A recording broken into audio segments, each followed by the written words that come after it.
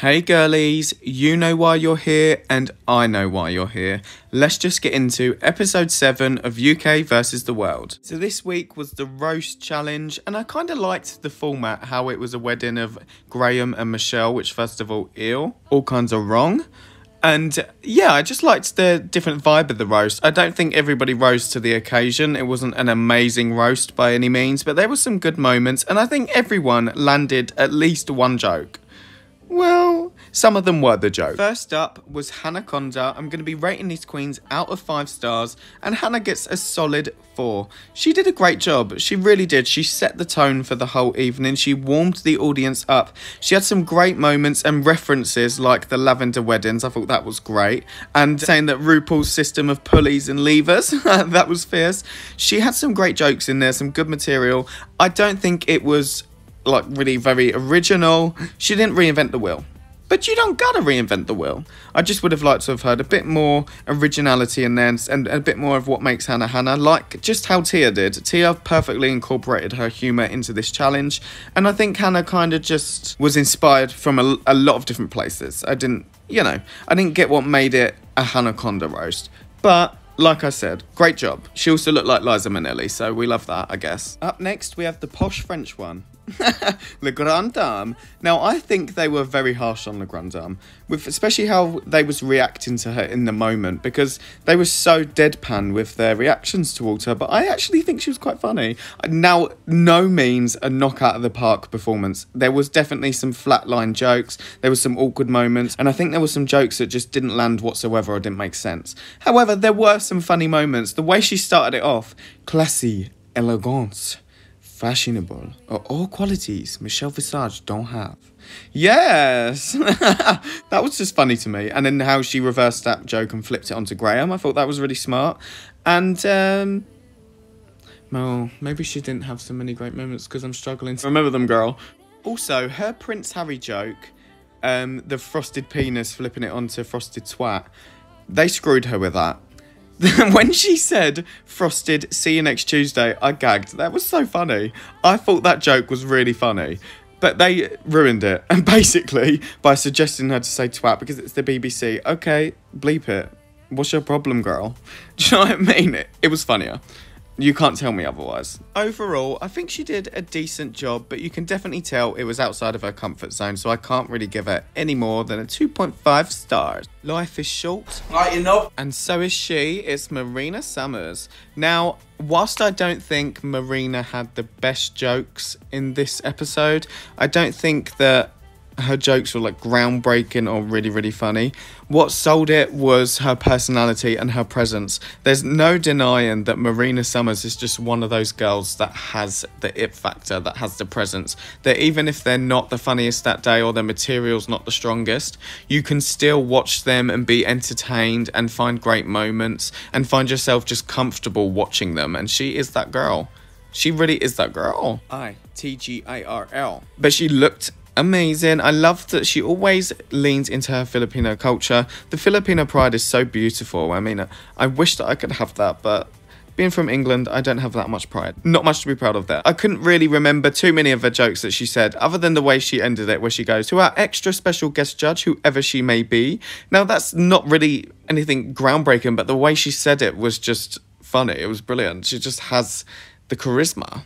The cunt. That's what she has, honestly. 3 out of 5 stars, just because I don't think her material was that entertaining, but the way she sold it, she made it her own. She girl bust it.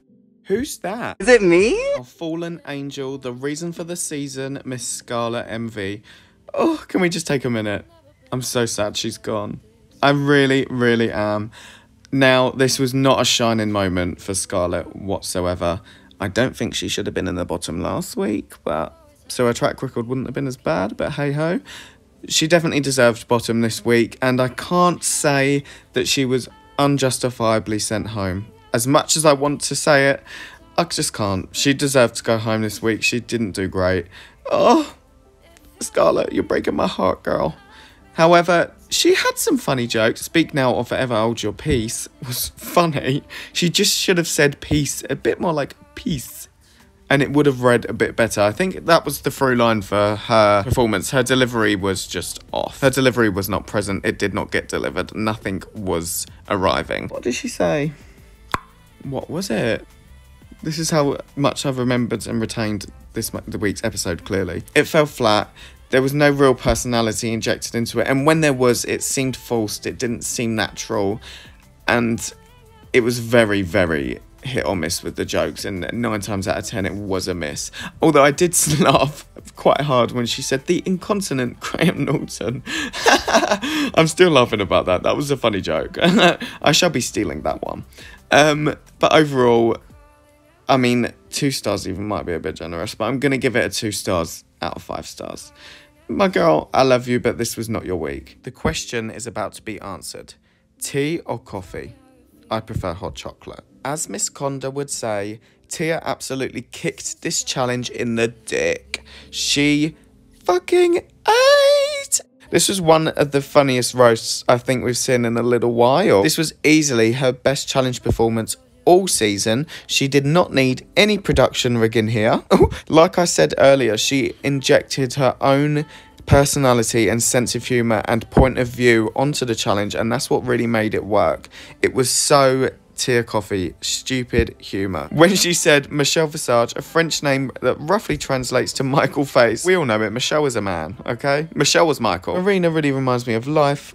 Life is short. Just her humour's stupid, but like it's so universal and funny that how can you not laugh? How can you not think it's absolutely brilliant? And then when she said, when I go, I hope it's instant. Just a home run. Just a fucking smash out the park.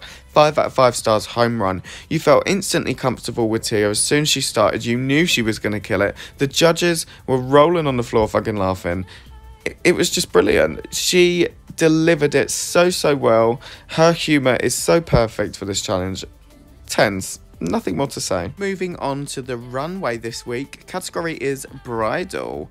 Now, looking at these as a collective, it's not screaming bridal. I think some people tried to think too far out of the box. And when you go too far out of the box, sometimes you just get to obscure and irrelevant. So let's get into these looks. Her Hanaconda don't, but yours may do. Hanaconda's first. I don't, yeah. This look to me screams the most bridal out of anyone in this category. It's clearly giving bridal. I love the silhouette. It's pretty. It's fine. It's pretty. I don't really have much more to say about it, to be honest. It is definitely a hit. I can't not give it a hit. It's gorgeous. It's polished. It's put together. I'm just not that interested by it, but it is pretty. It's good for her. Now, for something a little bit different on the channel, since it's nearly the finale, I thought it'd be fun if I, instead of looking at the placements for this episode, we look at their track records throughout the whole competition compared to what I think the fair track record for that person should be. So in Hannah's case, the only change is on episode 2, the ball challenge, I think she should have been bottom 2 rather than just low. But other than that, she ate this season. Her 3 wins were well deserved. She was high in the Rusical challenge, which I agree with. She has done a really good job this season. She's kind of flown under the radar a little bit for me. I don't know why. Because she's been a presence and she's been doing an amazing job. I just haven't really noticed her as much as the other queens. But yeah, I don't think there was really any rigging for her whatsoever, other than maybe that bottom placement. But are you Team Hanaconda? Let me know down below. Next up, we have Le Grand Dame. Now, I can't criticise Le Grand Dame too much because in the last video, I did mention that she had already worn 2 white bridal-esque dresses before. So I think if she would have came out in that, I would have been more critical on her than if she came out in this, which she did. And I do love this look. However, bridal, I don't see it. It's giving Paris Fashion Week. It's not really giving bridal. I love the ruffling though, and I see the vision. Her explanation was wild about the sci-fi giving birth or something, I mean, mothering, I don't even know, but no. That was too much, too far out the box, but it is a great look. I'm still gonna give it a hit because I do like it, but the category, no. Let's take a look at Le Grand Dame's track record. If you didn't work out from Hannah's one, the top row is what their original track record is, and the bottom row is what I think their track record should be. Now, I don't think she had any rigging whatsoever. She started this season out so strong. She killed the first 2 episodes. She then started to fade into the background for me all the way up until the last episode. She's really been hiding out there in the background. I actually do think she did well in last week's challenge, but aside from that, she hasn't had any standout moments besides from her runway since week 2, and that's really sad. I don't think she actually did that great of a job in the musical, to be honest with you. Her verse was kind of all over the place. It didn't really make sense. Her rap was good. It was an overall fine performance, so that's why I put her as safe rather than high. Other than that, no changes. Are you team La Grande Dame for the win? Let me know in the comments. Next up, we have another runway diva from the season. It's Marina Summers. Now, I love this look. This is stunning. I love her Filipino culture, like I've already said. The way she showcases it off so beautifully in so much detail with all of her references. Now, I would have gagged if she would have come out in something so fashionable and sleek and very on the nose with bridal. I think that would have been fun just to see, because Marina's fucking stunning, and I'm sure she would have looked like the only bride. But I do love how she makes a lot of her runways about her culture and showing us who she is. She's done a great job of doing that this season. This look is a hit. We love you, Mother Marina. Now let's take a look at her track record. Marina, 3-time badge winner Summers, ate this season up with her 3 lip sync wins, 1 high placement, and only 1 bottom placement, which in my opinion was unjustified. I think the bottom 2 could have just been La Grande Dame and Scarlett for this past episode. I don't think Marina needed to be there. It was unnecessary. I love Marina. I fell in love with her this season. Let me know in the comments if you are Team Marina, Filipino winner. Moving on to the last and most controversial finalist of the season, Tia Kofi. Now, this is an example of thinking too far out the box. First of all, the baby, why? Secondly, I like the wig and the makeup. Cute. And I liked that she actually had a silhouette this time. Like, I liked the vavavoom at the hips. Do I like the costume? Not really. Does the fact that it's made out of lace, does that make it the category? Not really. I'm going to give it a miss. I don't really have much to say about it. It's meh. It's not my cup of tea. Now, Tia's track record has been topic of controversy this season. But I don't think she needed the riggery whatsoever to get to the final of this season. She could have done it off her own merit, and it would have been deserved. In my opinion, she deserved 3 of her wins. The win that she didn't deserve was for the Rusical. How? Why? When? What? Questionable? No. I don't see how she won that challenge. She really had a lot to live up to for being the singer and the artist of the group, and she did not bring it, and she was stiff. She didn't do great. I actually think she was one of the weaker ones that week and should have been low. And then the following week in the dance challenge, girl, bottom 2. She talked all that smack about being partnered with La Grande Dame. La Grande Dame ate her up. Like, no, sorry. Bottom 2. But the rest of her wins, she deserved, 100%. Even the Snatch Game one, which I know was contested, but she definitely was more consistent in the Snatch Game than Scarlett was, so I can't give that win to Scarlett. She deserves to be in the final. Let's cut the hate out. There was definitely some riggery going on. Rigor Morris, girl. Who's Morris? Rigor Mortis. Should Tia keep the crown in the UK? Let me know in the comments down below. Finally, to wrap up this video, we have the incontinent Scarlet Envy. I love this bitch so much. Go and send her so much love. Elvis looks have a tendency to be tacky, but I think this was really great. It didn't look costumey at all. It actually looked high camp and really, really polished and put together. I loved the details. I loved the cape.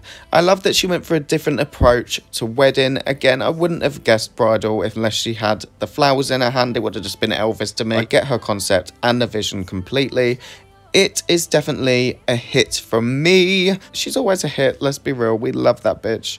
Oh, let's look at her track record because we have much to discuss. Now, I don't want to seem like a delusional Scarlett fan because I truly do try to be as unbiased as possible. But she deserved to win the Rusical. Her verse was so good. She performed it so well. Sure, maybe it was a little bit simple, but her vocal performance, her stage presence, everything about her in that challenge I lived for. She should have won. Tia had no business being in the top. And also, I do see people's point for her winning Snatch Game. I personally don't think so, but I do think she did a good job. And I also think she was overly criticised on the dance challenge. She had Teresa as her partner, who was constantly distracting her with the massive grin on her face for a tango. Please, like she had a struggle that week. I don't think she should have been put in the bottom for it. And this week, it would have been her first time in the bottom. I genuinely think that Grand Dame should have been eliminated here. Probably controversial, but brave. Yeah, I don't think Scarlett was robbed, but she seems to be fucked over a bit every single season she's on, and I'm tired of it. And that concludes today's video. Let me know what you guys think in the comments below, who you're rooting for to take the crown. Also, please subscribe. We are so close to 2,000 subscribers, and I'd love it if you could join me on this journey. It's not always going to be Drag Race videos, but there'll always be some sprinkled here and there. Just fucking subscribe. What are you doing? It's free, and we love free shit. Love ya. Peace out. Bye.